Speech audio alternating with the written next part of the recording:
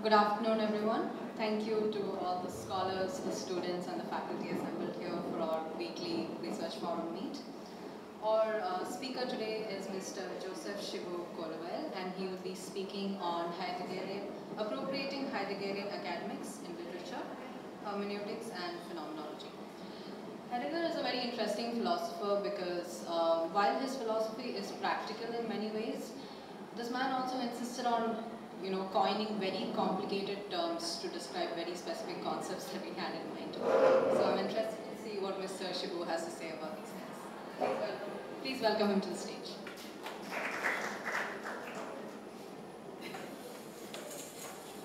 You prefer the language English, right? Yeah, certainly there are people who can't understand Malayalam. We have some foreign scholars. Yeah, we have a foreign scholar, plus even our HOD doesn't understand Malayalam well. That's cool. Good. Yes. Turn it off. There is a noise, right? No, it seems It's on, but I just reduced there's no sound at all. Yeah, please speak, Yusuf. It's making a lot of noise. No, This mic. Okay, right.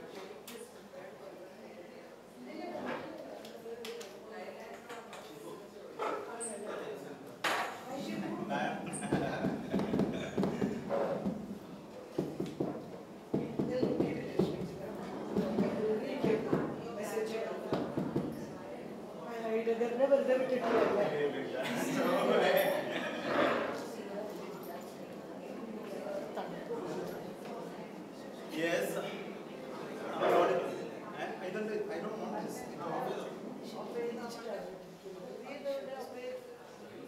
There's something written on their shirt. Yeah. What is that? No, that's not one day. It's a part of your... No. Well, we'll begin with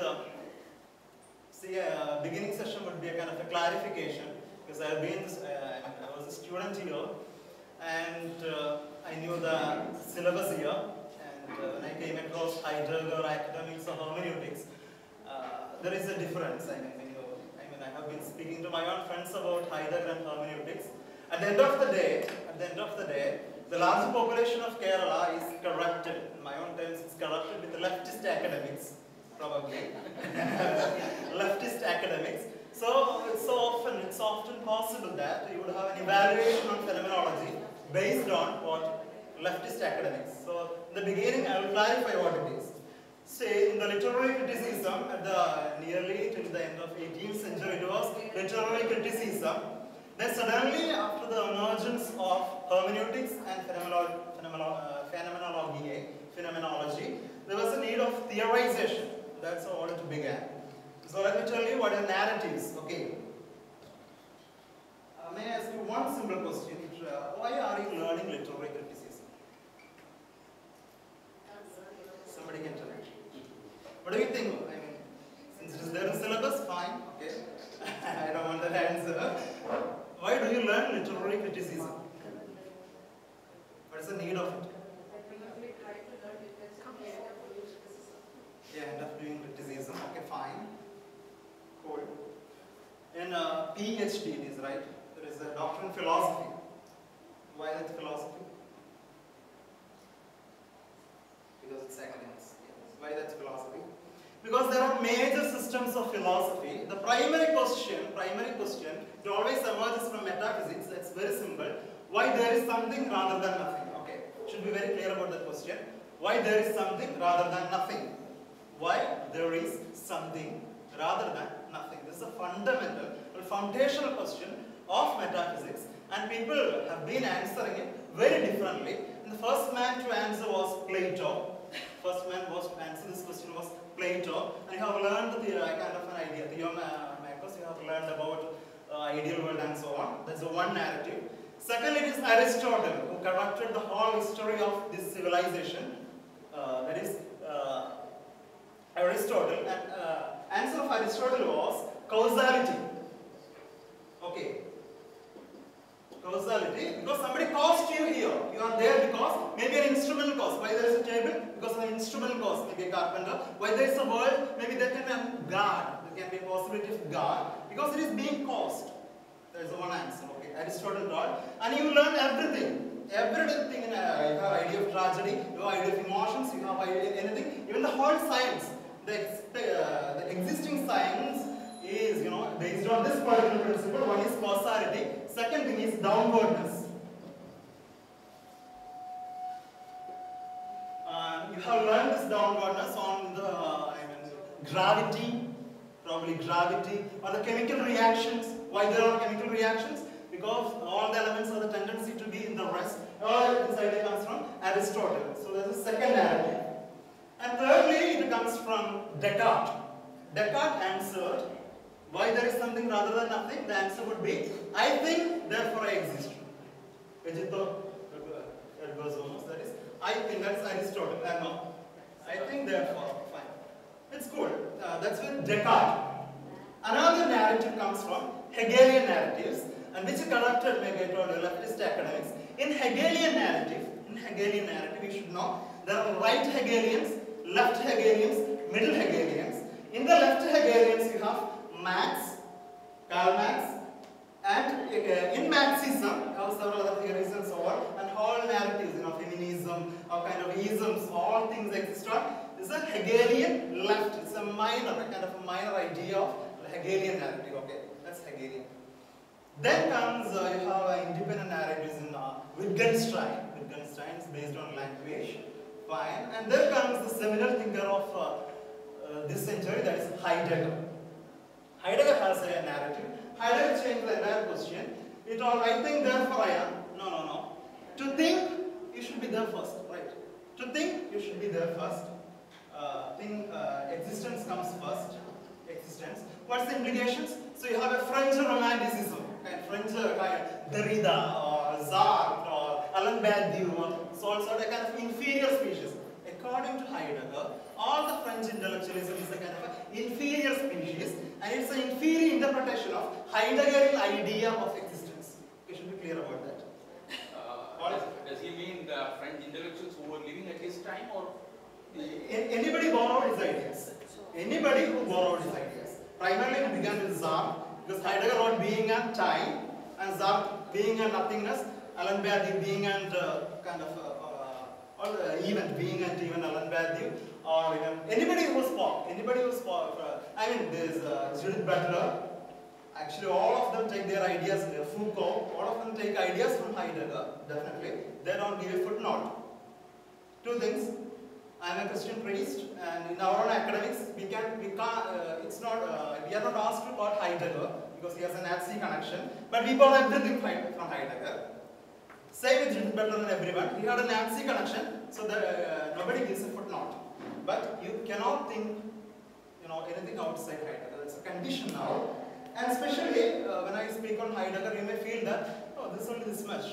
Because you are all very much into the Heideggerian academics. So you should understand these are the several narratives, okay? Several narratives. So I'll give you one example how it works. okay? If you take one, why narrative, before entering into the why narratives are important. You can analyze a text based on several narratives. So if I take Hegelian narrative, why there is an It's an echo.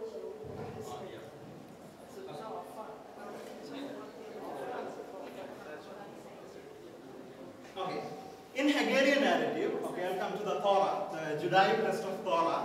When we analyze in Hegelian narrative, it clearly emerges an idea. There is a source of Yahwist, Elohist, Deuteronomy, priesthood. These are the sources, okay. In this Yahwist test, we ascribe Shakespeare, Kafka, okay, and the origins of book of Genesis, because they are the original process of thinking, original occurrence of thought. That is clearly told in Yahwist tradition. It's a Hegelian narrative, not a Marxian narrative. Again, Marxian narrative, I'll tell you, okay.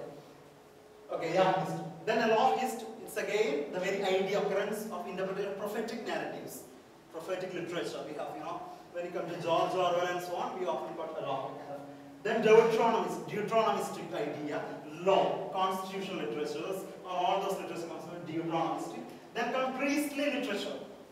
Priestly literature, a deterministic literature, very ordered literature, poetic, all those syntax and everything comes from. But this is actually the product of Hegelian narrative.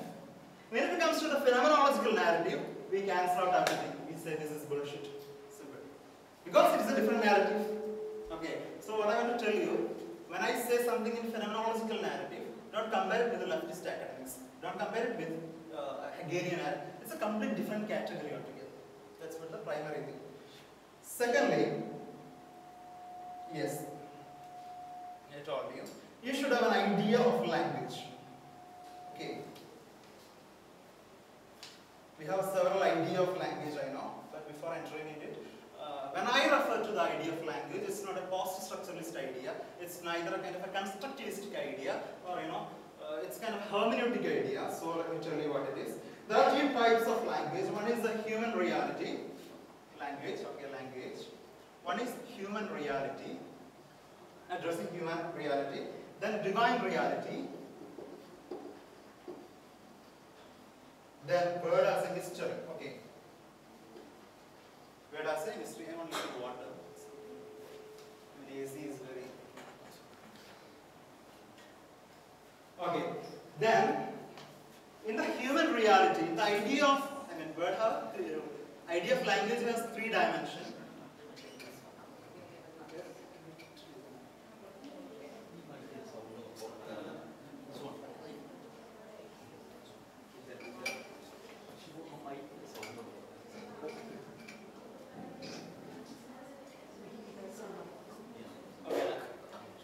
Okay, the human reality, I told you, human reality, one is a phonetic sign of reality.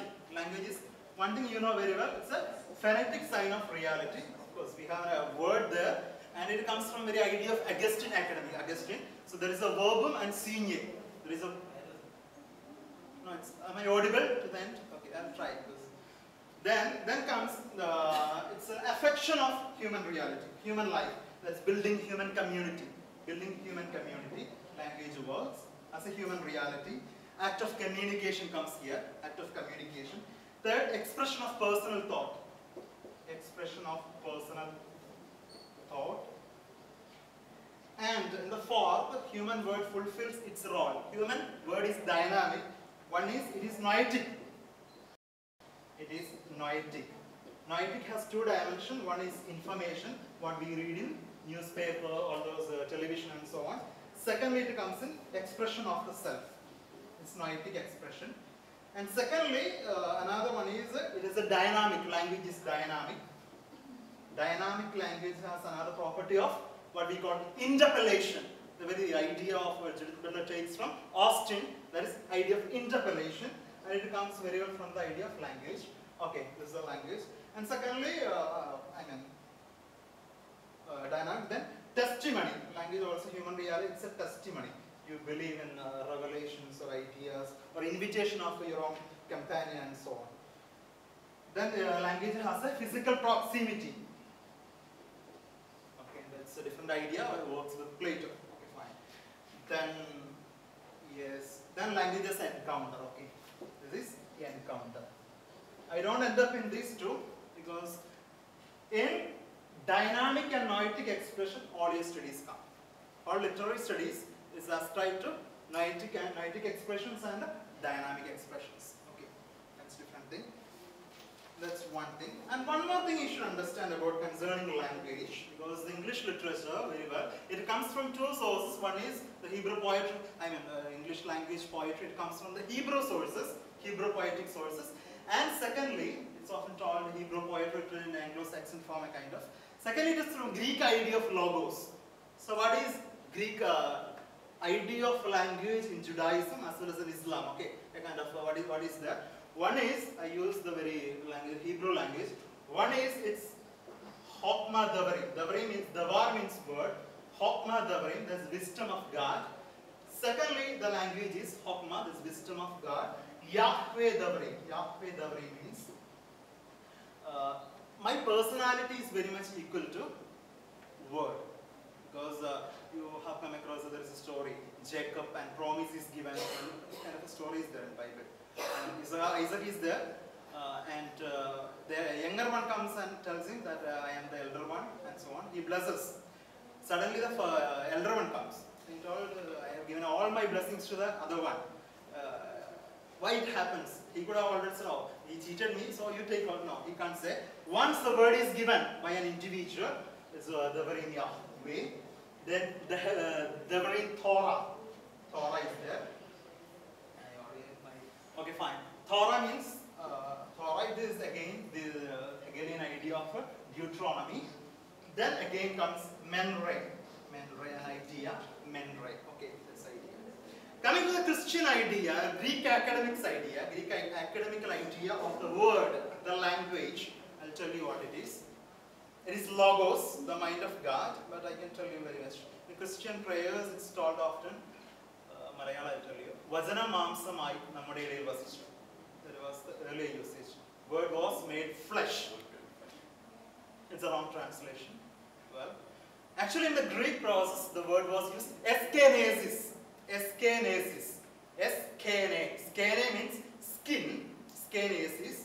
So, we, നമ്മളെന്ന് പറയുന്നത്, നമ്മൾ നമ്മുടെ തൊലിക്കടിയിൽ കൂടാരം അടിച്ച വ്യക്തികളാണ്. You got it? We have pitched a tent. You know, the very act of existence we are living here, we have pitched a tent inside of our skin. That's the exact idea of word was made flesh. This is the idea used by, you know, Shakespeare or any kind of until 18th century. This is the idea of literature. Almost, you know, they were revolving around this idea of logos. So I have clarified the idea of language to that extent, but it's fine. That would be sufficient. Now we begin the whole process of Heidegger. Why there is Heideggerian academics? It's based on revelation. Okay, revelation. Do you have an idea of revelation? No, you don't teach your revelation, right? Okay. There are two types of language. The whole sorts of language. This whole language source falls under cataphatic. Cataphatic idea of language, and there is another idea, apophatic idea of language. Okay, it's Greek, but fine. These are two ideas. Okay, and when it comes to the apophatic idea, mostly we got Indian types of language. That is called nethi, a kind of mantras. It's runs and everything comes. And in the prophetic literature and in mantras, they are the different genre altogether. So it comes around this cataphatic and apophatic idea of language. So it comes around revelation, the idea of very existing. I told you, the first question I told you, why there is something rather than nothing. And it all comes from idea of revelation. That's very important, that's a particular word, revelation. When you are born to the world is revealed before you, right? That's the beginning of our existence. Something called a revelation. So, there is a priori statement for our existence. That is nothing but there is something rather than nothing. Why you exist here? There is something rather than nothing. I mean, that's the very idea of existence. Okay. And this particular question, why you exist here, had been very problematic. Very problematic. So people try to answer in several ways. One is philosophy. Not in philosophy actually. Not in philosophy, I tell you. One way is fideism. That you aspire, God created me, so I worship and so on, I have narratives and so on. Second one is an Aristotelian idea that is scientific, that is more intellectualism. That you use the faculty of reason and you understand why you are existing in the world. Fine. So, ever since after, this was a long debate going on, okay. This was a long debate going on, why you should exist on earth, why you should be here. And Aristotle has an answer, Augustine has an answer, Descartes has an answer, even Heidegger has an answer. Okay. These answers have been based on three parameters. One is your origin. Second is destiny. Third is meaning of existence. Why you should exist. So all the narratives, all existing narratives, either Marxism or anything. Marxism is actually eschatological interpretation of Judaism. Political eschatological interpretation of Judaism is called Marxism. So, based on all these three parameters. What kind of eschatology is there in Marxism? I should quote again from Joseph Neuer and Joseph Ratzinger. In those two works, their studies on in eschatology, I'm just giving because it's academics, I'm giving footnote. In their academics, it is told, in their observation, why there is a large appearance of Marxist ideas in the world, what they really interpret, So it is told, in heaven, to get heaven, you need to be obedient disciples, obedient citizens here, right? So you just reverse it. Why should you be, to get heaven, you should be obedient citizens here. So be an obedient citizen here. Let's create heaven on earth. Yeah, create heaven on earth. That's the idea of an axis. Eschatological interpretation. But does revolution imply obedience? Revolution comes in a different narrative because in leftist Hegelian narrative, I'll tell you, whenever is a wife or something. Okay. In Hegelian, I told you why you don't judge in Hegelian. Why? Because there is an occurrence. Okay. You say there is an occurrence. There is a synthesis. The Hegelians, the Marxians, everybody take it as a synthesis. Okay. There is poverty. Fine. There is a poverty. There is a phenomena called poverty. There is sudden reactions. It's a synthesis. So it should have a antithesis, right? There is a synthesis and antithesis. So antithesis, you have to again create so many categories. One, agency so oppression, maybe all patriarchy or kind of all categories you have to create for this. When there is a poverty, okay? Then according to the Hegelian idea of dialectics, I'll tell you dialectics. You should be very careful about that. Dialectics. Why? What is dialectics? What is dialectics? You don't know. There are 4 types of movements in philosophy. One, syllogism, based on Aristotle. Second is dialectics, bypassed by Aristotle, improvised by Hegel. Then comes what? Rhetorics. Rhetorics, which is very well used by the politicians. Rhetorics, rhetorics is the logic of what? Fascism. Rhetorics is the logic of fascism. Whereas, another logic is dialectics. And finally, it is hermeneutics. There are 4 types of movements in philosophy, and we are not bothered about because you can't divide everything in dialectical movement. No, it ruptures. There is experience. It cannot contain in left because they don't have category. Why left cannot contain category? Because Hegelian, how Hegel separates art, Hegel separates art based on medium. For him, architecture is an inferior quality of art. Why? It needs a large medium to express. Then comes painting, better than architecture. Why? It needs less medium to express. Then comes poetry. Poetry doesn't need a medium to express. Okay, this idea of Hegel comes from this synthesis. It needs a medium. To read. Poetry. Words are a medium. Words are written down. That's fine. Poetry is kind of independent species on its No, own. I understand. Relatively speaking, it is simpler, but it still has a medium, isn't it? Okay, I agree, but No, Hegel may be another idea of poetry here is a another explanation. poetry. Okay, but just I told you, this idea of revolution comes from the political interpretation of leftist Hegelian category. It can have an equally appealing interpretation in phenomenology. No, actually, no. Even architecture was called frozen music by Nietzsche. Yeah. So even there is. Nietzsche was from Dionysian idea. Yeah. So you got the idea. You put there. Yeah. Now this comes revelation, idea of revelation. Okay. Very nice. Green board Indianadu. Cannot That's be so green erased. board. Cannot Green board Cannot be erased. Yes, important. So we'll have traces forever. Adana opinion. Not merely traces, but more than Okay, now I enter into Heidegger. I told you Tissue. these are the parameters. Okay, these are the parameters. Adana ഞാൻ sanitize this ഞാൻ തുടക്കത്തിൽ തന്നെ പറഞ്ഞത്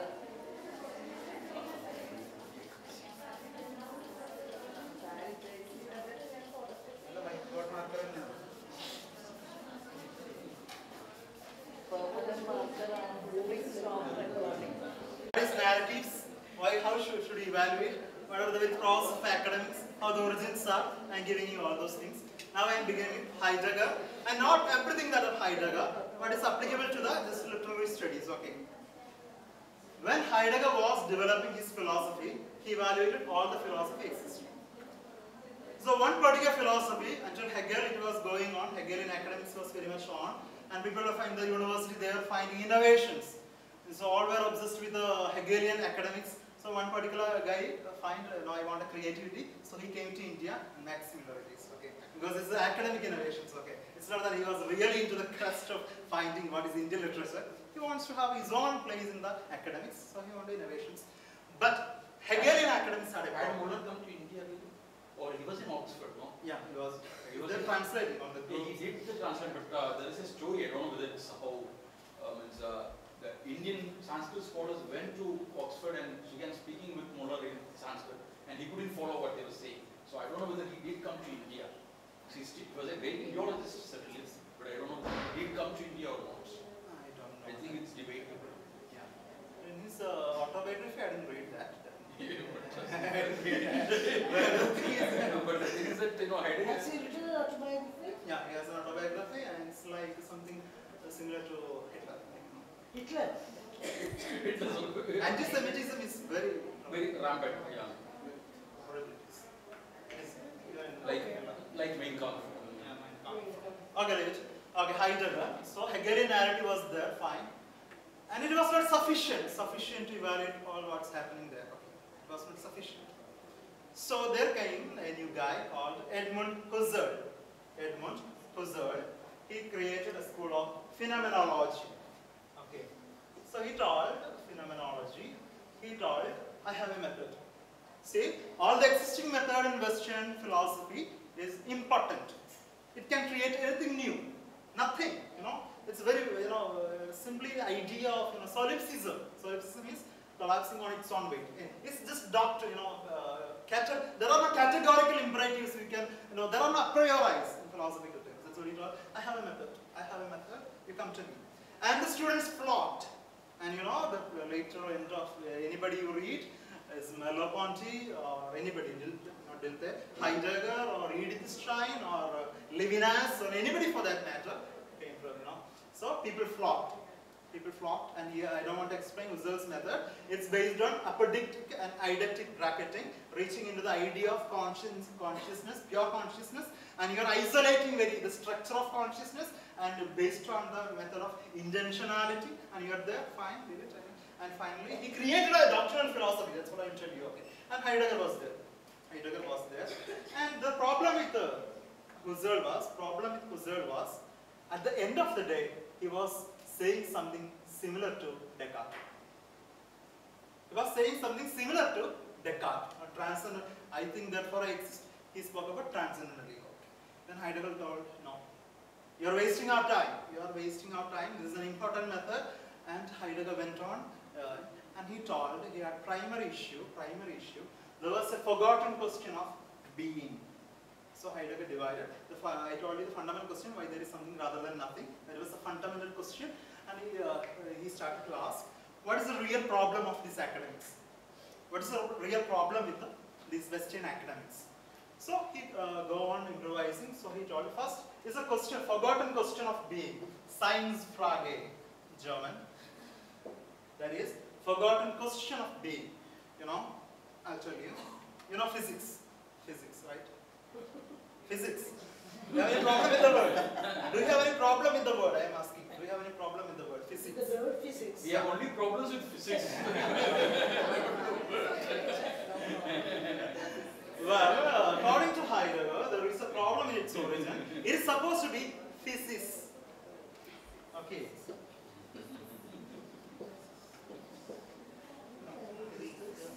This is Greek. This is physis. Physis. It's supposed to be physis because the whole universal process, that's like flowering or movements and everything, it's actually physis, not physics. Okay. So he was speaking. What is the difference? I mean, physics is supposed to understand this is ontic. Whatever deals with physics is ontic, I tell you. Ontic. And the real question you should ask is about ontological.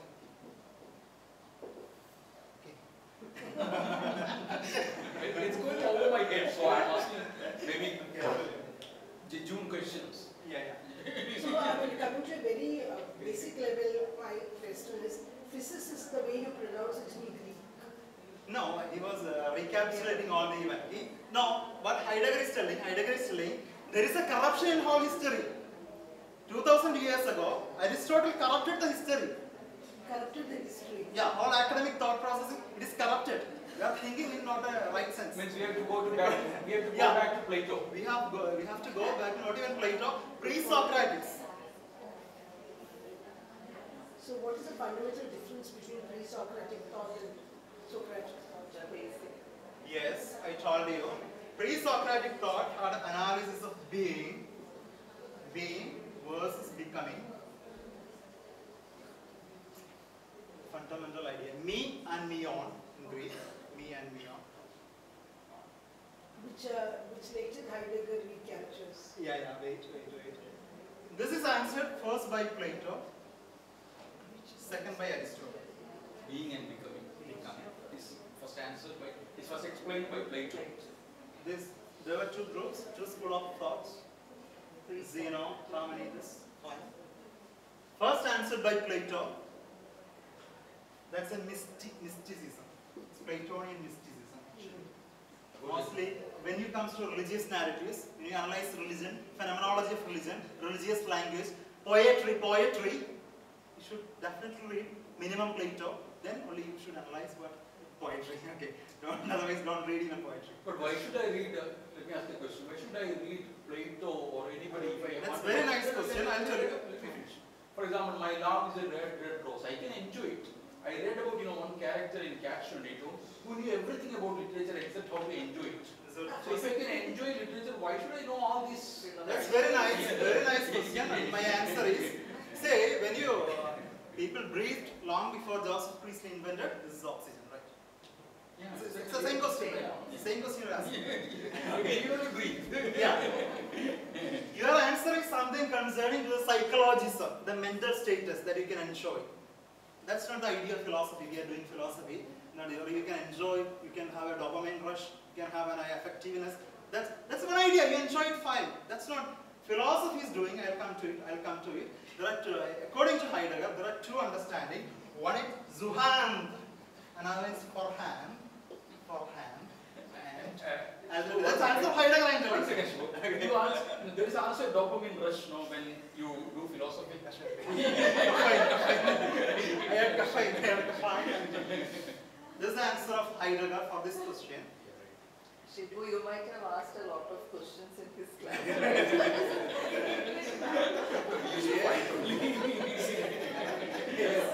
Once I said nihilist, and he said that is not nihilism. I said we have one meaning for nihilism. You philosophers might have other meaning. What do you mean? It was quite good. Yeah. So Zuhand, one thing exists in the existential relationship with others. So you read poetry, enjoy, you need not do anything about it. Okay, fine. One thing, second thing. Forehand. When there is a wind, you can equally write poetry, romanticize it. And otherwise, I can make use to make it electricity. Make use of it to create electricity. That's a forehand way of doing. The whole physics, all the physics and sciences are doing this for hand and height of being. Two ways of approaching. Literature is also productive.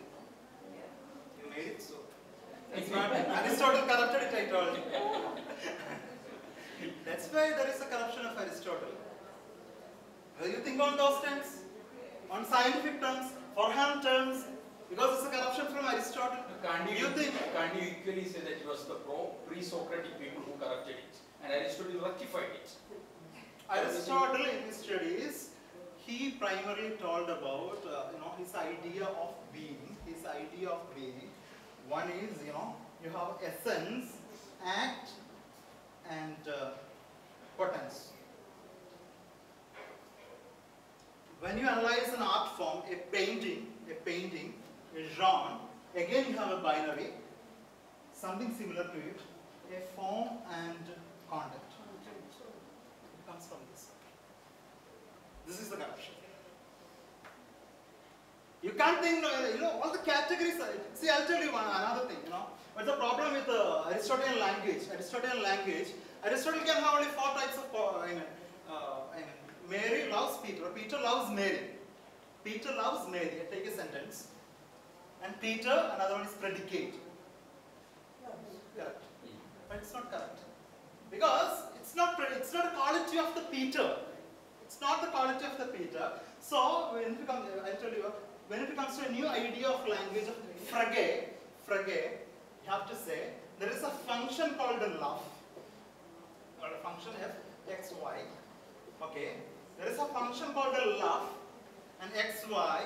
You have to write Peter, Mary, and this is not considered in Aristotle because for him it's a predicate. They are equally qualified. Peter and Mary are actually equally qualified. But Aristotelian idea of substance, corruption of substance. So you're saying it is wrong to say Peter loves Mary? Peter loves Mary. It's Aristotelian way of understanding is wrong. I'm asking according to Aristotle it's okay. No, the problem when it comes to, I'm telling you why I tell you, when it comes to the logic, when we analyze the propositions, when we create new proposition, complexity of propositions, to analyze its truth value, or to make it more of set value theories. No, but still I don't understand what's wrong in that sentence. Yeah. What is wrong if Peter's loving Mary? Or Mary What likes else do you Peter. say? Peter loves her. Damn it. What else do you say? Okay, they love each other, then you can say Peter and Mary love each other. Yeah. Then is it okay for you then? Man, it's the quality I of don't Peter. understand the problem there. Yeah. It's the quality of the predicate of the Peter. Okay, what? Okay. According to, now I'll tell you why I'll tell you, because a substance, according to Aristotle, what is the corruption I'll tell you? It has an essence, right? Yeah. It has a habitus. The habitus is called actually the loves, according to Aristotle. Okay. It has a space, it has a time, it has all those 10 categories are there. Based on you learn noun, adjective. This whole structure of language is Aristotelian. Okay, fine. That's the So problem. what do we do now? The problem comes. I want an answer. So our language is wrong, it's flawed, grammar is flawed, everything is flawed.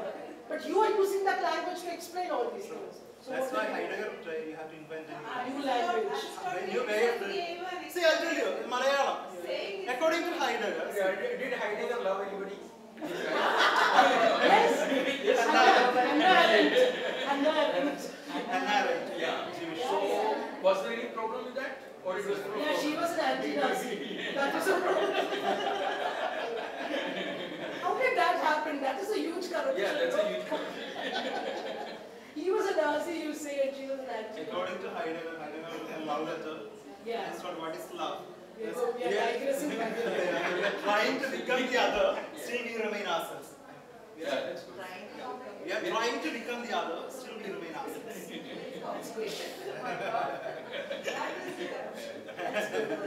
That's Okay, I'll tell you. So, I'll come in. There is a problem with the language, but the problem of Heidegger was, is there any language where being is expressed? This problem, everything is there. Is there a language where being is expressed? Obey. So, manage. So, Heidegger was keep on evaluating the language.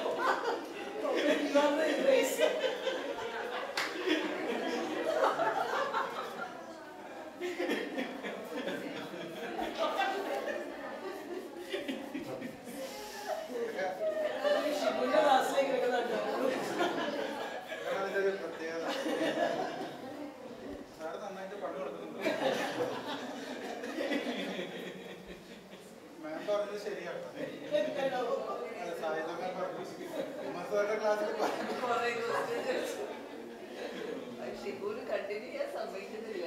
Questions. Shibu is always interesting. ഉള്ള tissue ഉണ്ടെങ്കിലേ. I'll finish it very fast. Language and hermeneutics are right. No, you can finish it, but don't correct it. Yes. Tissues, yeah. Wait. Sanitizer tissue. Another better, not the elbow duster. That is corruption. ഈ word of the day എന്ന് പറയുമ്പോൾ Corrupt. Madhumash's മഴ പെയ്യുന്നു എന്ന വാക്കിന് എന്തെങ്കിലും പ്രശ്നമുണ്ടോ? അല്ല, പെയ്യുന്നതാണ് മഴ. മഴ തന്നെ പെയ്യില്ല. അല്ല, പെയ്യുന്നതിനല്ലേ മഴ എന്ന് വിളിക്കുന്നത്. Then why do you express മഴ പെയ്യുന്നു എന്ന് പറയുന്നത്? അല്ല, ഇംഗ്ലീഷിൽ cats and dogs. Cats and dogs. ഞാൻ പറഞ്ഞത്, see, when I say some examples, use the idea. See, there are two properties for the language. One is intentionality, second one is extensionality. In literature, we use the language of intentionality. Please don't talk. Listen here, you can ask questions. There are two properties for the language. One is extensionality, second is intentionality. When we say kind of a propositional ideas, we use extensionality, the property of extensionality. When you speak literature, it's intentionality. Okay, keep in mind all that. Okay, that's good. And when it comes to the Heideggerian language, he was really seeking into, where can I find the question of being, question of being, where exactly I can find, and he told, I don't want how he got into the details and so on. It is in poetry. It is in poetry, not all the poetries. He took up the poetry of Rilke and Hölderlin, two people. Hölderlin was, if you Hegelians must be, so much fast, Hölderlin. Rilke is not famous. Rilke, no, I mean he was a contemporary of Hegel, and they were having good discussions. Fine. And when it comes to Husserl, it was the Cantor would be the hostel mates and so on. See, deconstruction, I want to tell you, the idea of deconstruction is something that actually comes from Heidegger. Okay? It actually comes from Heidegger and Nietzsche. I'll tell you how it is. So, first thing was, is there a language possible? Is there a language possible? And poetical language never follows what Heideggerian and Aristotelian language.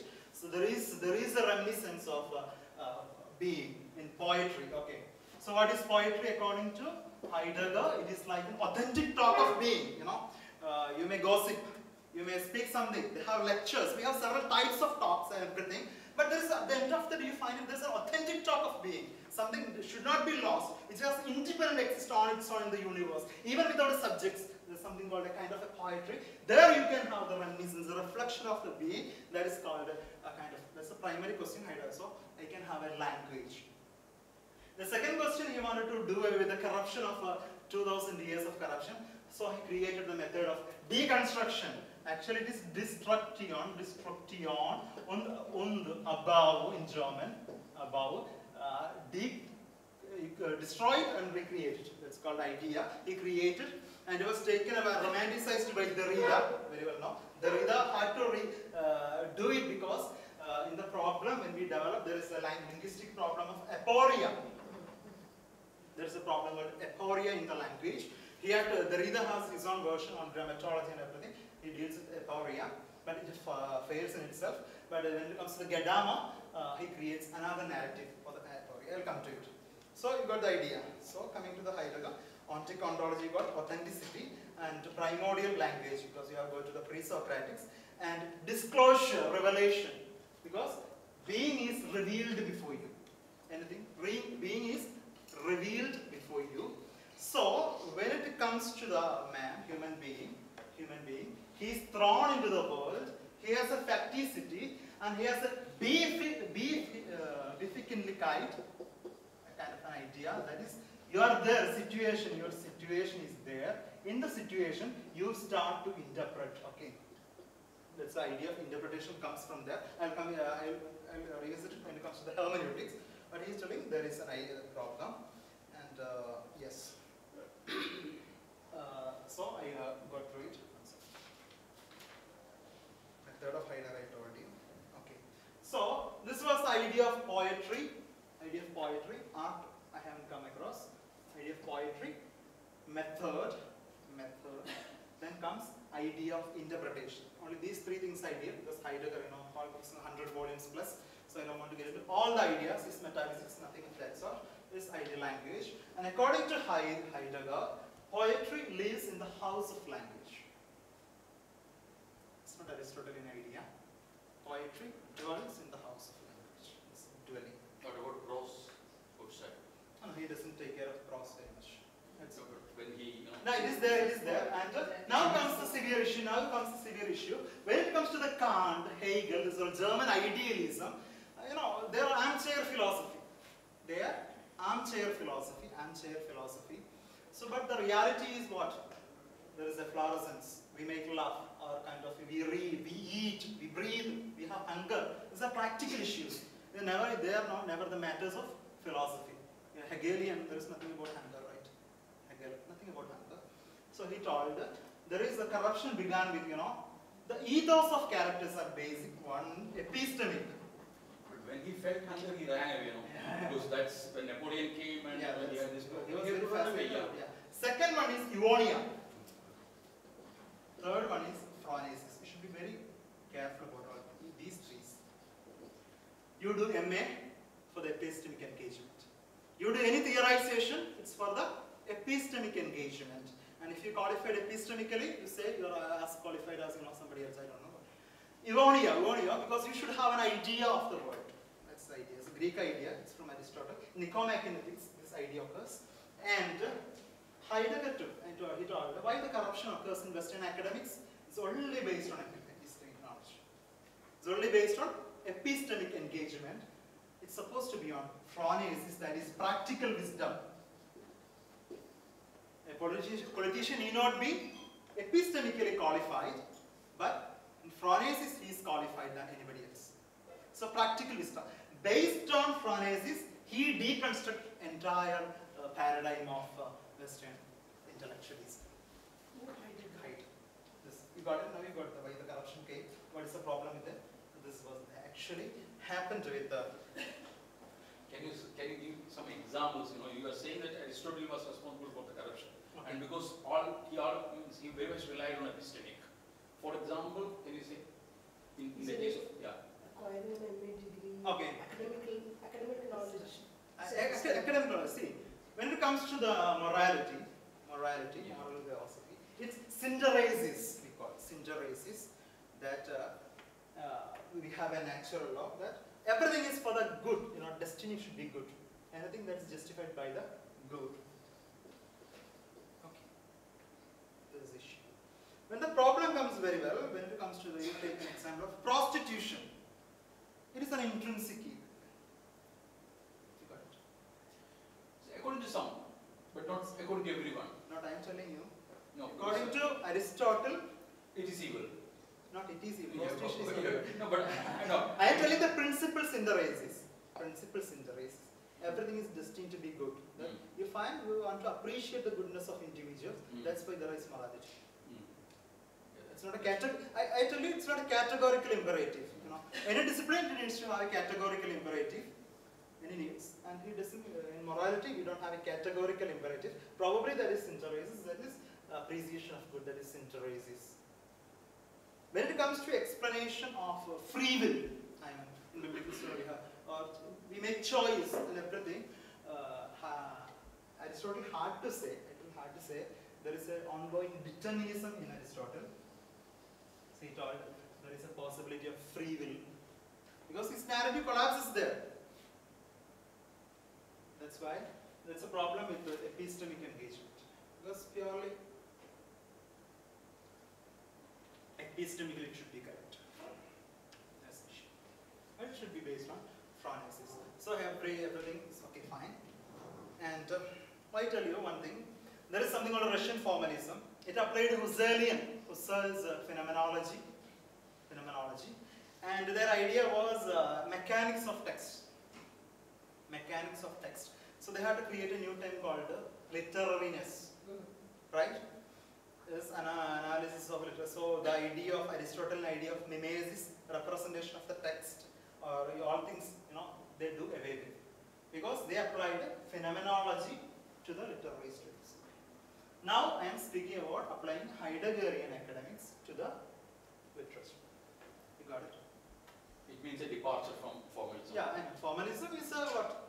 Husserl, idea of Husserl. Yeah, the mechanical thing. Now I told you a very well idea, and for Heidegger, the very existence of being in the world is to interpret. Your existence in the world only to interpret.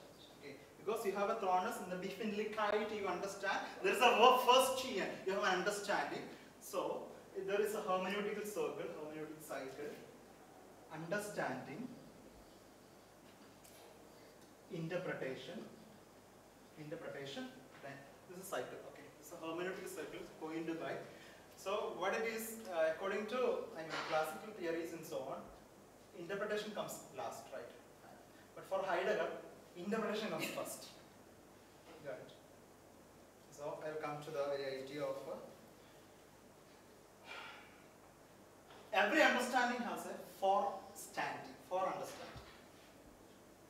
Every understanding has a, it's a bit not tough actually. You're doing it in your everyday life. You're doing it because I told you it's phronesis. It is practical. He was philosophizing what is practical. You're doing it every day, but the way of doing language, he was creating a kind of a different way of doing language.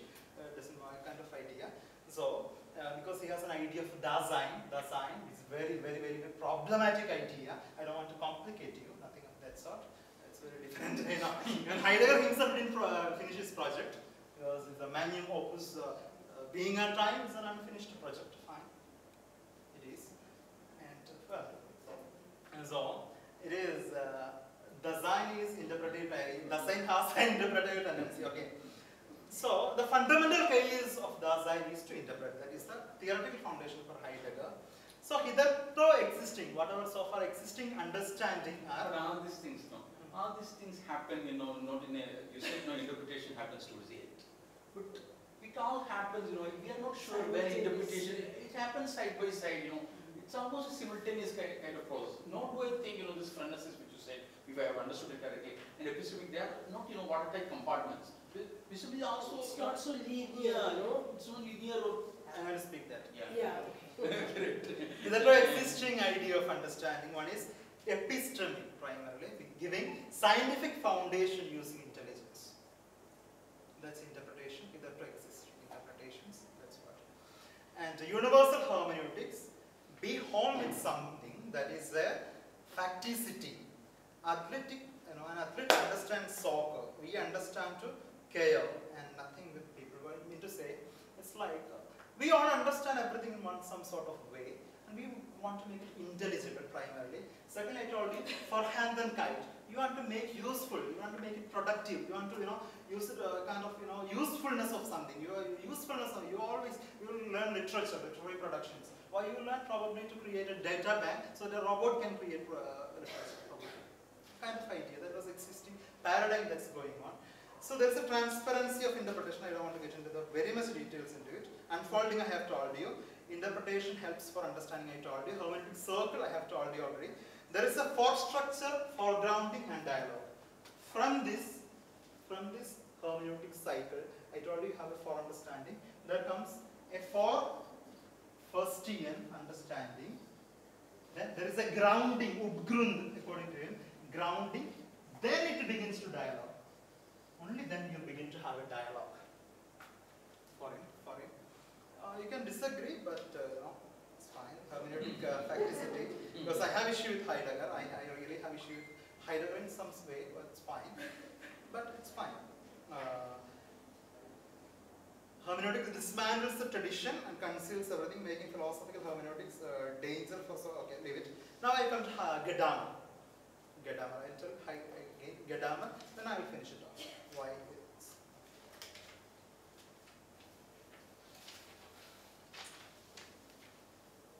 Marxist interpretation I told you. Okay, this is probably the last I told you. What is clarification? Then I told Heideggerian academics. Then I am speaking on hermeneutics. I just skip all the history because it begins with Philo, Augustine, Droysen, Schleiermacher, then Dilthey, everybody. I skipped it all because it's expected that is the minimum PG students are here. It's supposed to have a recapitulation of this. Okay, it's good. Then comes what is existingly doing in your academics is exegesis. What in our present day classrooms they are doing exegesis, that is interpretation primarily. There is also a probability for exterpretation. Okay, there's something called exterpretation. So there is Bifenlikite, first time and everything, problem of exegesis and aporics. So interpretation, exterpretation, because the very classical example of constructivist theory, that is, I am a liar paradox, you know it. I am a liar. You can't prove it. The Cretan paradox. Yeah, Cretan paradox. You know its implications? There is something called a logical positivism of Rudolf Carnap and everyone. Vienna Circle. It collapsed. How? How it collapsed? Among them, there was a guy called Kurt Gödel. Kurt Gödel. He translated this Cretan paradox into mathematics. So it came to be everything cannot have proof. In mathematics, many things don't have proof. That's the implications, and that is an authority in language. That's the problem with the language. Language collapses on its own weight. It cannot, there comes the exterpretation that how you really, the experience, what is imperience, from inside you have imperience, experience, external impression on your being, expression. So you need to have an extrapolation, a kind of an idea. It's yet to be, it's more in the work of Raimundo Panikkar and so on. He develops this idea. I don't have time to. So when it comes to the question, there comes two ideas. One is Reden. Then second one is Sprahan. This is normal speech we make. Reden, it's an, I told you already, it's ontological way of speaking, ontological existential constitution we speak. So it's in this, when it comes to the idea, it reached here. Then Gadamer published his book, Truth and Method. Truth and Method. Fahrenheit on the methodic. And this and is not disjunctive, because he was proving that whatever existing hitherto, Western academics had gone wrong because you had a wrong method. The truth is outside because you had a wrong method. So, and you have to have a new method. That's this and presupposes. And he solves it into one, aesthetics, aesthetic hermeneutics. Second is Can you repeat that? And it is not. It's not disjunctive. Disjunctive. What is it for? Yeah, it is told. Same what Heidegger spoke. The existing, so far existing methods in Western, it cannot contain truth. For example, take an Indian literature, kind of, Indian classical dance forms. It is never intelligible to the Western academics.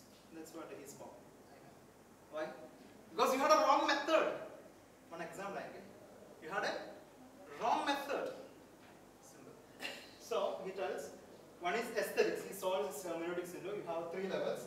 One is definitely aesthetics, second history. One is language. This comes the literary academics, language, one idea language. It coins to the linguality, idea of linguality, phenomenologically, linguality. So, the universal method of historical understanding, it is against Hegel. He creates a method against Hegelian academics because it's a universal method of doing. It's not Hegelian method. It's a hermeneutical method. You are supposed to follow a hermeneutical method in all your, when you do a dissertation. What you are supposed to do? You have to do a hermeneutical method, not a Hegelian method. Exactly, kind of an idea. Then, secondly, it creates. Now the hermeneutics becomes a kind of a scientific, a reliable method for literature, doing literature. Hermeneutics is the only way to do literature. Very important it is. And thirdly, the universal element of de-regionalization is called language. Universal. Anything that connects the world is language. It equally de-regionalizes. Language equally that is called a linguality, which made the matter.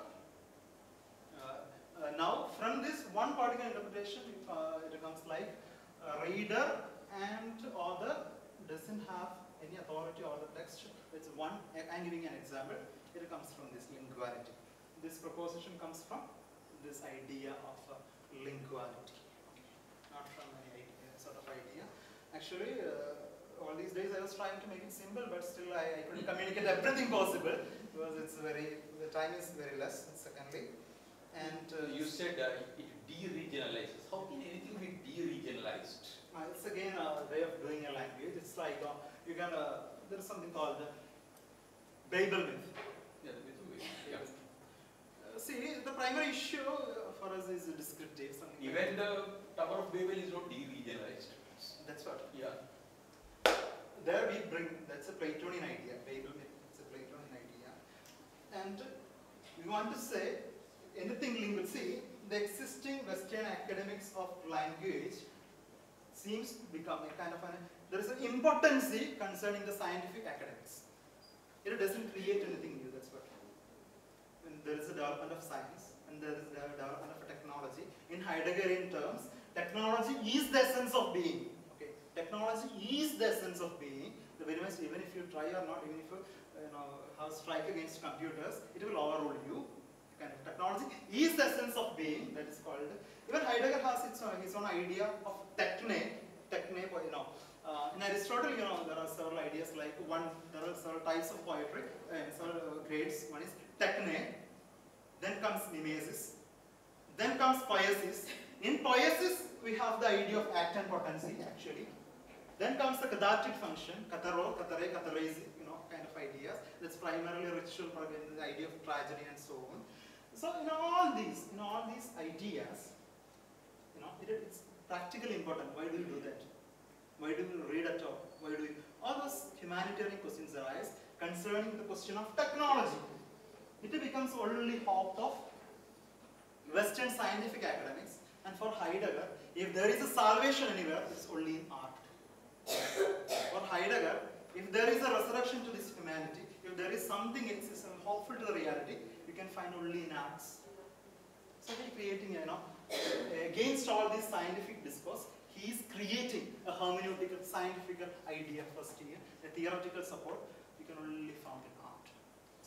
In Hegelian method, you cannot reach this conclusion that you can have salvation in art.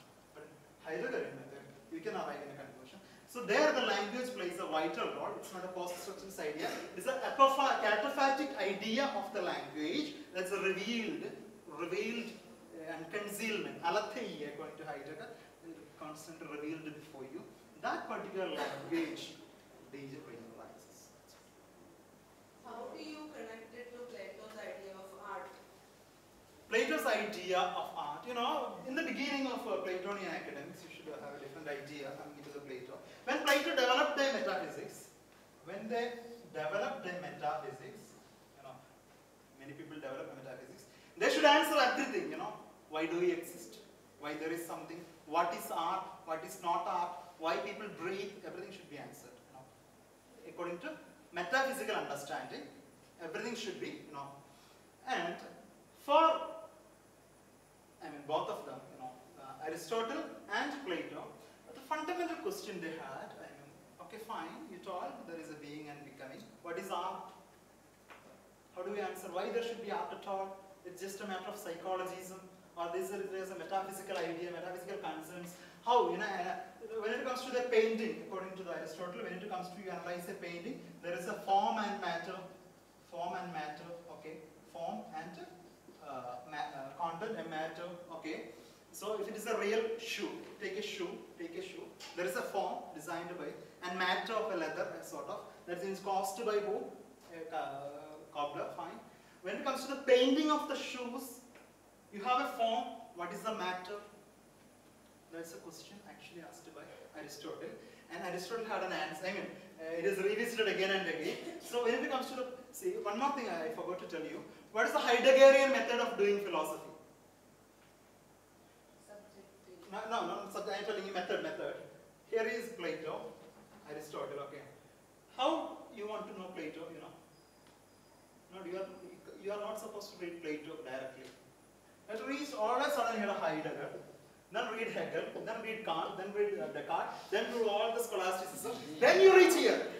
Why? Because you started with Aristotle's. No, if at all you have to go to reverse for What Heidegger. I'm trying to understand is, Heidegger, if I understood you correct, he wanted to say that the idea of language, it's not correct because it's corrupted, Yeah. right? So Plato, they were saying the idea is original. See, I'm telling you, I got your point. I got you complete. I know. In Plato we have this idea being there and then life being removed from that and then art, right? So my question was, where do we place language in the That is a fundamental issue. See, even in Aristotelian category, there is no place for language. That's what. In Aristotle, yes. But in Plato, we had all this already categorized, right? Everything was clear in Plato. When Aristotle tried to justify art, there came the question. There is a problem with Aristotle. See, primary issue is not art or nothing. They have issue with metaphysics. With? Metaphysics. Their primary. That's what Plato was thinking about when he was talking about ideas, right? No. He spoke about idea, not because to speak about art.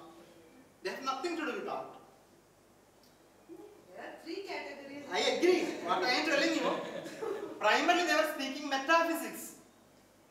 See, you should have a valid reason to explain everything. There you can express what is science, what is art, what is everything. So, because our area of study is what? Literature, we rely on Plato, his own expression, that's all. It's reverse. It's not Plato, see, in ongoing debate, keep on debating, then there is a language, there either keeps on taking from Plato, and there are issues with actually Greek language. I'll tell you what is the primary issue. Greek language has aorist tense. Hebrew language, for example, Hebrew language. In the ancient Hebrew language has only two tense. Present tense and past tense. Tense. Arabic how it is? Arabic also. Arabic how it is? Past tense and present tense. And Present tense is there, right? Present tense. For Hebrew there is no present tense. Yeah. It's also used for future tense. For Hebrew people, Hebrew language, there is no present tense. Only past tense. In Greek, the idea is different. Language idea is different. So it has a severe issue with the language itself. So what, according to Heidegger, we don't know how they used it. Are there words for arts? No. There were no words for arts. No. Even in Aristotle, there is no word for art. No. Actually, no.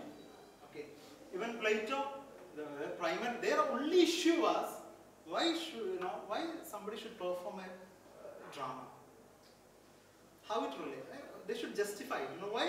So he tells we have intrinsic tendency of imitation. That's what it primarily is. Categorical imperative of art is you have a primary tendency of imitation, which is not true. That's why Aristotle intervenes. Aristotle tells no. Aristotle, according to techne, using set of rules, you can make a sculpture. It's not exactly mimesis, techne. Then comes mimesis, some sort of mimesis there. Then comes poiesis. Poiesis means you create something out of nothingness. Because the matter of the shoe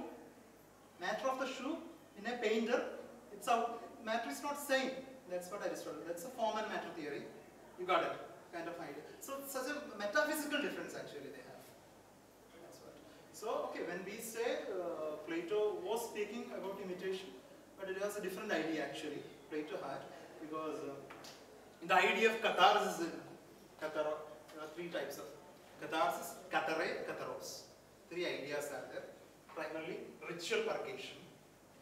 Ritual purgation in Plato, and pharmaceutical remedy in Aristotle. Got it. So, I mean, what I will tell you, when you read Greek text, it's different. The structure of language is different. Structure of language, the very idea they propose, which is different. Because I was learning exegesis, biblical exegesis, primarily I dealt with the Greek language. When it comes to the eskenesis, I told you, for example, eskenesis, it has a different idea altogether. Eskenesis, or a sort of logos, again different. There are several Greek terms even. When you analyze the Greek, the structure, why there was occurrence of a particular thing, it's not art at all. They never had an idea of art. When it comes to at a particular point, I asked Plato why Iliad was written. So Plato has one interpretation, Aristotle has another interpretation. Throughout this we have different interpretation. When to Heidegger, it has again a different interpretation. So are you saying that when you read Plato to in Greek. It's a very different understanding you get from when you read it in English. So we should not be teaching in English translations. Not myself, even Derrida does the same. Because he takes one particular Greek term, pharmakon. Greek language is different it is. It's completely different. Even Heidegger works are primarily quotes everything only in Greek. Never translated. Yeah, that's what I was trying to ask you. I was planning to ask you because Heidegger had German language and the works written in German language in his mind when he was writing. So, but we are reading Heidegger in English. I don't know, maybe you are reading it in German. So, is it possible to understand Heidegger in all its complexity through English? No. No.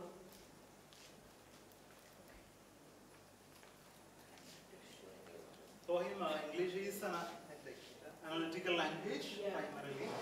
And even Greek language, he never supplies even translation. He uses Greek as Greek. Greek or Gringlish people. Even when it was...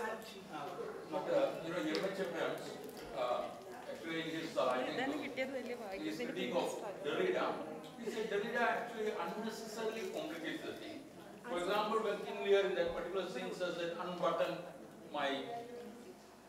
Everybody understands what he says, but Derrida is unnecessarily drawing us, into the various meanings of button and going on to say that, it's like a carpet, zone. There is what you call semantic slipperiness everywhere. Such semantic slipperiness is not there in our everyday life. If such semantic slipperiness existed in everyday life, nothing would have been possible. In practical, I told you, French, you have to understand, French intellectualism in a different manner. Just for example, you talked about Arabic. Arabic, you are right that it doesn't have the three tenses, but Arabs can easily distinguish between present tense and future tense. Because for example, some languages like Hanunu, I think used in Philippines, it has only 4 color words. And there were people who said, these people are color blind because they have only 4 color words. But later it was proven that using these 4 color words, using some prefixes and suffixes, they could actually understand. So the kind of radical difference that we say that exists between Greek and modern English might not actually be there. That might be illusory. That claim has also been made. It is true, but I'll tell you, there is another guy called Wittgenstein. And in later Wittgenstein, language is the architect of reality. Language is the architect of reality. That's a wonderful quotation, very good quotation. And also at the same time, this Wittgenstein, also said, I think, quite nutty things. Because when he was talking with Russell, I can't understand all these lofty things, that's why I'm coming. Because Russell asked him, will you say that there is no rhinoceros in this room? Wittgenstein said, no, I can never say that there is no rhinoceros in the room. So that kind of things, I find it nutty. I don't know. Wittgenstein, they were all working on Frege, everybody were working on the propositions. It's not the question we in literature. See, language, fine, language in itself, what I tell you. The issue Wittgenstein was, where exactly the issue? What has to be solved, which will be hidden from you? Something like air. You have to purify the air, but we don't know we are breathing. Kind of. So language, the problem actually there is in language. Actually there is a problem in language, but if you don't solve it, all the thought process you are expressing in that language will be problematic. So they are all into the philosophy of language, and Wittgenstein has a different turn altogether in language studies. When you learn semiotics, Julia Kristeva, if you learn Julia Kristeva, the semiotic comes from Aristotelian rhetorical semiotics.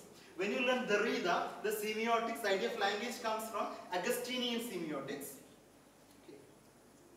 Augustinian semiotics. So their idea of language, what they are trying to is the experience, how you can completely express in language. Because of language, it has a limitation. He was trying to prove it. Language, it is a limitation now, according to Derrida. According to Derrida, any philosophy you make, it's bullshit. Why? You don't have an adequate language to express. That's what Derrida is trying to prove. So there is a slippery. Why there is a problem with the language? But that will also include will be tantamount to self-implicating, you know. It is. That's what I'm telling you, because even the Judith Butler, everybody they have an argument, and they collapse on its own. The Cretan paradox, you can't prove in language, I am a liar. Everything collapses there. Even Derrida, French intellectualism, to collapse on its own. That's where the hermeneutic comes for the resurrection. That's why the hermeneutic is very powerful, because Derrida is again hopeless. There is no point in you are expressing something in language. Heidegger too uses language. Is there any other language? Yeah, that was exactly what We we have a said. language. See, Heidegger makes a kind of a language. That's in process. It's not that he has created a kind of a different language altogether. But I told you it's deconstruction. Things are there, everything is there. You destroy it and create in a different manner. That's called deconstruction. So I'll keep on deconstructing, and it has a mystical sensibility. At a point when you realize, you read more on then it's kind of, I had a kick, you know, like as you had a kind of a kick you have. Really you have a kick. And reading, when you read hermeneutic, when it comes to the real sense, you're in attunement. According to Heideggerian terms, there is a clearing, substantial clearing in yourself. You really have that attunement, and that's how it works. However I express to you, when you read, see how I came across Heidegger, I can tell you the personal experience, because I never knew who was Heidegger. So we had to learn metaphysics. So I went to the library, and the first text I got was somebody Heidegger, okay, Introduction to Metaphysics I read, and I tell you, it gave me such a kick, such an adrenaline rush. I kept on reading it. Then later I came to know, this is a book which told the whole metaphysics is wrong. For the 2000 years metaphysics. So I took a wrong book actually. To learn about metaphysics. Then so when it comes to Zuhand and Farhan, you have actually mystical understanding. And I tell you, you can read two Indian parallels. One is Shankaracharya. Second one is Tao Te Ching. Actually, Heidegger translated Tao Te Ching to German. Okay. So kind of a different idea.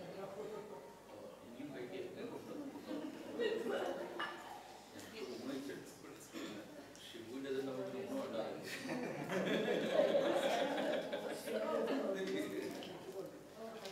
I think we have to resort to mysticism to explain. Otherwise, in reality, language has this problem.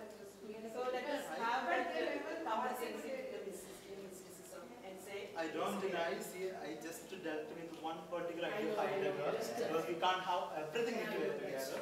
Mysticism is there in Heidegger, because there is a, I forgot his name, Joe Scariotosco, kind of a professor. He really makes a comparative study in mysticism concerning Shankaracharya and Heidegger. There is a comparative study already existing. The people keep on studying, that is there. But that's a matter of philosophy. Still it is hazy. That's a matter of philosophy. That's a matter of theology. That's a matter of theodicy. First disciplines, never the matters of literature.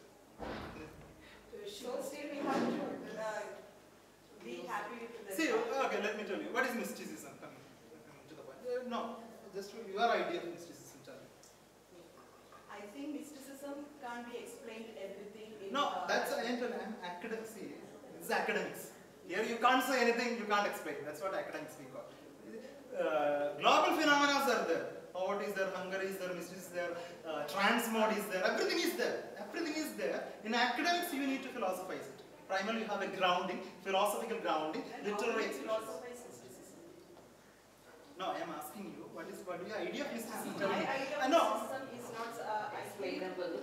Mysticism is something hazy, unexplainable in mysticism. That's we call mystique. Okay, I'll tell you. Coming to the this one, Heideggerian mysticism. In Aristotle and Hegel, there is always the other, the possibility of the other. Okay, Aristotle and in Hegel, even coming to the Descartes, there is a possibility of the other. But in mysticism, there is no other. That's called, academically we understand mysticism that way. And you can have the Rudolf Otto has, Johannes Deniger has his own version, or Miguel Unamuno, all those people have a deep study on mysticism, mystical experience. Mystical experience is different from religious experience. All things have its own Karl Barth. Then we have to differentiate it from again transcendentalism. Okay, so there are three things coming to the individual. One is a philosophy of life. Second thing is a Weltanschauung. You need to have a Weltanschauung. Then you must understand your place in universe. These three paradigms create an idea of mysticism. And it has a mystical experience and it has its own categories. That's how the academics works.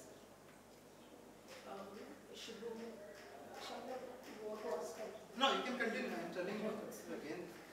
Then it comes to this Edith Stein. She has spoken on phenomenology of mysticism. Okay. Edith Stein. She was a contemporary and classmate of Heidegger.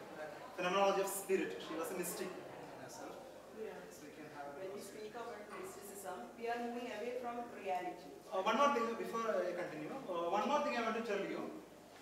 Actually, have you heard of deconstruction? You have heard. Decreation, have you heard of? It was spoken by Simone Weil. Simone Weil is Simone Weil, in his Grace and Gravity, she proposes Homer's process based on the idea of decreation. Okay, it's not that somebody already coined an idea. In whole academics, it was very much in the air about deconstruction, destruction, decreation. She takes the idea of decreation, and in her writings there is a sort of mysticism. But she takes the principles of extremes. She tells there is a principles of extremes, and she takes this idea. Okay, now you can have a question. We can wind up in 5 minutes. 5 minutes. I just wanted to ask you, how has, actually I must congratulate you, you Yeah, are much more lucid than what you used to be in class. Yeah. I think we have to thank your congregation Yeah. for that. You know, you must be giving lectures to your devotees who come to the church. So they must be making you a little bit more grounded and lucid in your discourse, I think. You all know he's a priest, right? Yeah, so ആളുകളോട് സംസാരിക്കുമ്പോൾ അവർക്ക് മനസ്സിലാവുന്ന രീതിയിൽ പറഞ്ഞ് ഇതും കുറച്ച് നമുക്ക് അഭിമുഖമായിട്ടുണ്ട്. അതുകൊണ്ട് that's very good. അതിന് കുറച്ചും കൂടി ക്ലാരിറ്റി വരാം. ചില കാര്യങ്ങളൊക്കെ it's not so easy. This is not an easy field at all. And you have mastered it. You know, The things like Shibu, you are sure about it, but we need to, so I feel very nice to be taught by my student such a beautiful concepts. Yeah, I thought maybe the students will benefit if you could. I don't know whether you can put it in a simple way, because you mentioned two different ways in which you can do academics. One is Hegelian academics, Heideggerian academics, and you said when you write a dissertation, when you actually write a dissertation, how do you do it in a Hegelian way? What do you do in a Heideggerian way? How do you do that? Practical. And I don't know in which way I did my dissertation. Maybe he will tell us. Maybe he's going to tell us that. Okay, with a practical example, I'll tell you that would be better, because I know only one academics is probably very alive and active, and up to the Hermeneutics biblical academics. That too, I mean, if you very Tholam studies, they have even Book of Samuel, they have feminist reading. Okay. I mean, Book of Samuel, they have feminist reading. Such Samuel, I mean. So is it Heideggerian or Hegelian? It's Hegelian. So you know, that's very inferior. Maxian is very inferior quality for us, Yeah. For Heideggerian. No, the thing is, the moment you have a thesis, you have to find antithesis. Yeah. That's what you have to find. Yeah. No, I'm very interested in that, the kind of distinction you make. So what is it? That's what So there is a Torah, Judaic, we have a Torah. The Old Testament. Old Testament, Torah. Torah. And it's creation and everything, fine. A bit of it, right? It's not necessary that you know something, what is there. That's not necessary. Torah is there. The primary issue when it comes to there was an extensive study on it. There is exegesis, eisegesis, all things, all interpretation, everything was there, okay. But it's not a matter of academics. Okay. When you come to the academic interest and so on, the first question was asked, how it was written, for what it was written, how it was written, and for it was written. So in Hegelian academics, I told you they had an answer, JPED. This was the answer by Julius Wellhausen. He was a scholar who proposed this idea concerning Torah, because Torah has 4 parts. So when you analyze Torah, you will have so many parts of the Torah is Yahwist tradition. Like I told you. Means Pentateuch has 5, no? Pentateuch is 5, Yeah. but Torah actually is it is there, Yeah. but some parts are like, Yahwist, original occurrence of the plot. One is the plight of Joseph. Plight of Joseph. I told you, Shakespearean plot we try to, Kafka, original plot. No. So it's a Hegelian idea of appropriating. So I told you some parts of the Pentateuch, some parts of Torah. It looks like it is a Yahwist tradition. It has what? It has a patronage of king. That's what Hegelian, The production of literature comes from the patronship, right? So it comes from the idea of, okay, Yahwist. Then you have Elohist tradition. Elohist tradition, God himself speaks in certain passage. In Adam and Eve, God in search of man, right? Yeah. So all those parts, it is That's a good one, God in search of man. Yeah. So how it happens? God is speaking like a man, What kind of imagination is it? What? So it might be written by a kind of ordinary man, ordinary people, because ordinary people have a pop cult form of faith. Okay. So they would write this way. Fine. Then comes the Deuteronomist. There is Torah, covenant, law. Any community needs a law, so there is a law. You got it? It's a Hegelian. Because any community needs law. Yeah. Again, Hegelian, according to Hegelian, those who left me, who corrupts the whole world? Priesthood. That's why you don't like Hegel. No, it's a joke. പണ്ട് ഹെഗേലിയൻ ഇതാണ് നമ്മൾ വായിച്ചിട്ടിരിക്കുക. അപ്പോൾ പുരോഹിതന്മാരെന്ന് പറഞ്ഞ ഒരു പണിയില്ലാതെ ആൾക്കാരെ പറ്റിച്ച് ജീവിക്കുന്നു. അപ്പോൾ ഞാൻ ചിന്തിക്കുന്നത് എന്താ അറിയോ, അങ്ങനെയാണ് ഈ പണിയിലൊക്കെ നല്ലത്. അപ്പോൾ അങ്ങനെയാണ് ഞാൻ മനസ്സിലാവാൻ വന്നത്. വന്നു കഴിഞ്ഞപ്പോഴാണ് മനസ്സിലായത് ഇത് ഹെഗൽ ഉദ്ദേശിച്ച പോലെയല്ല എന്ന് ഞാൻ പറയാറുണ്ട്. So priestly, they give a kind of a structure to everything. They are a priestly coloring to everything.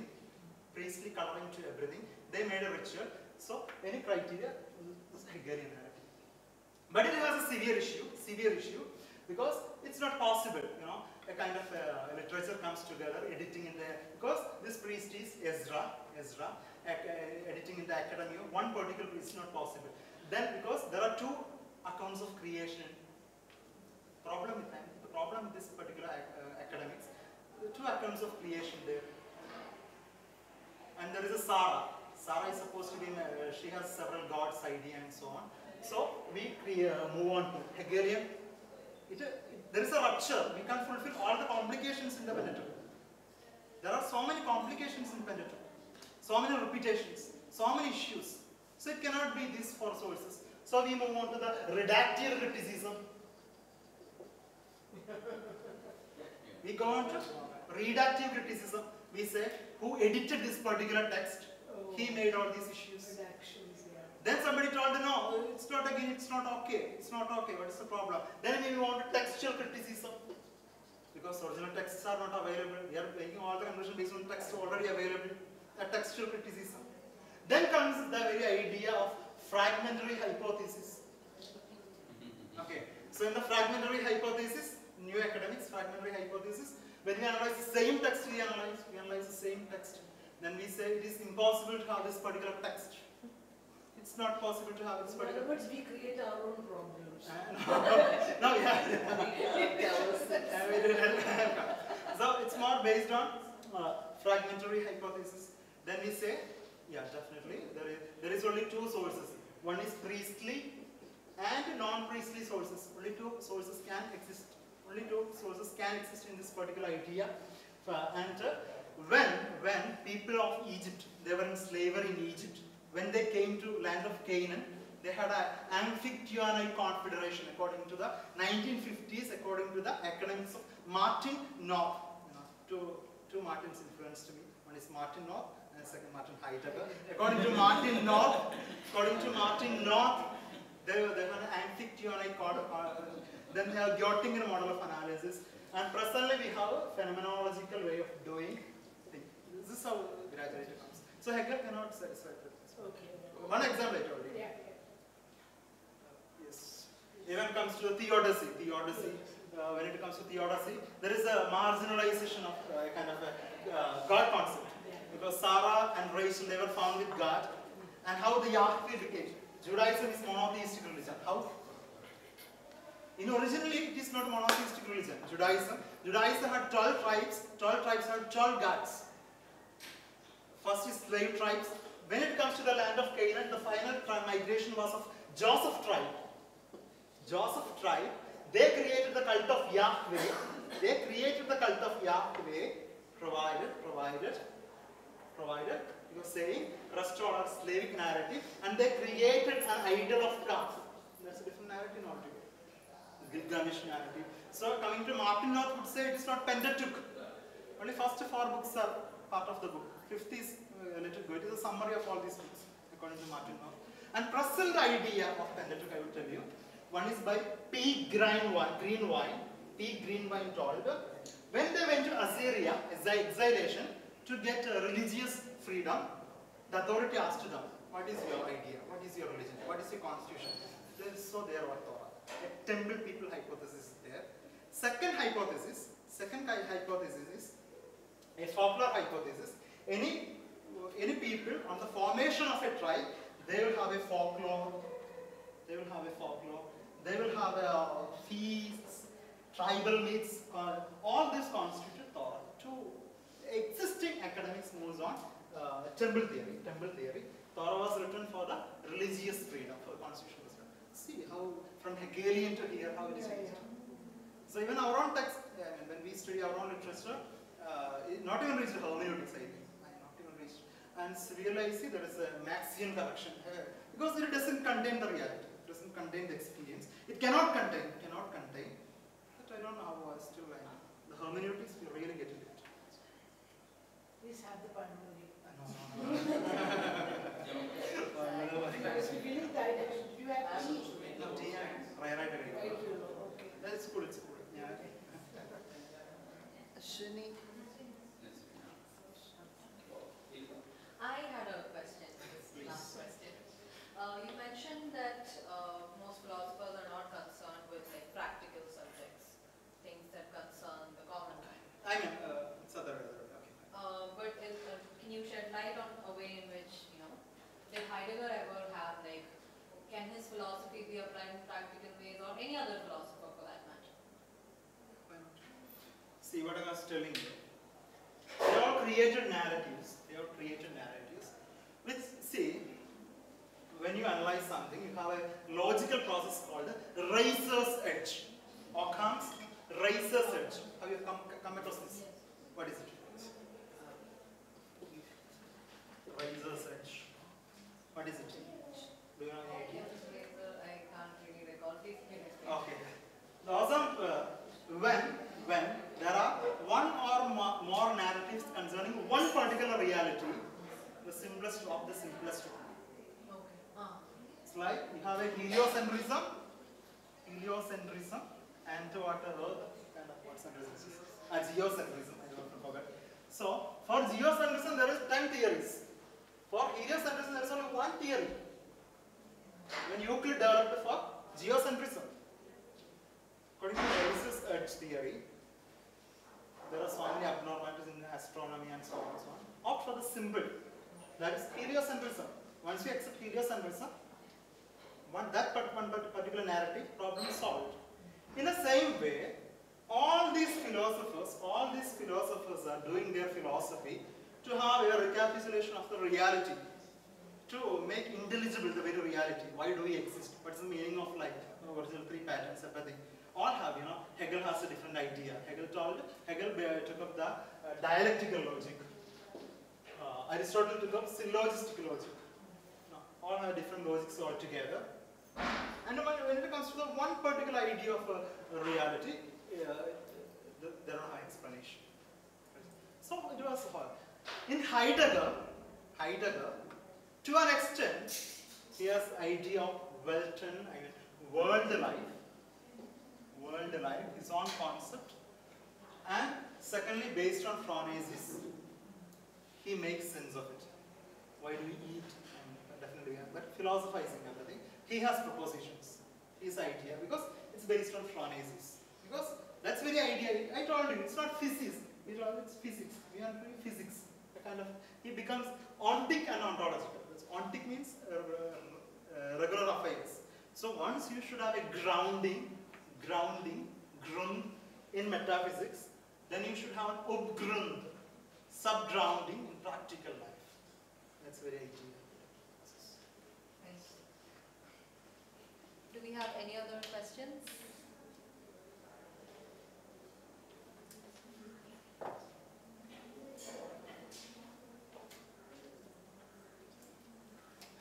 Thank you.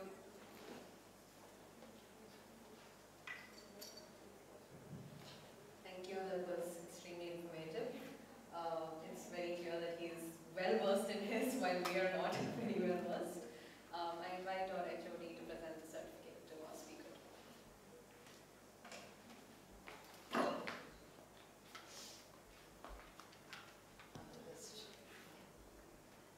Thank you, philosopher. And in our faculty group, we had a discussion whether we should provide tea with biscuits or tea with snacks after your session. And I felt after listening to your session, we should have provided the lime tea, that then maybe the lecture would have been properly digested. But I'm really proud that you are a student of this department. And it is a rare opportunity for the teachers to listen to the students and become once again the students of their students. Like, I hope you understood it. And thank you, Shibu.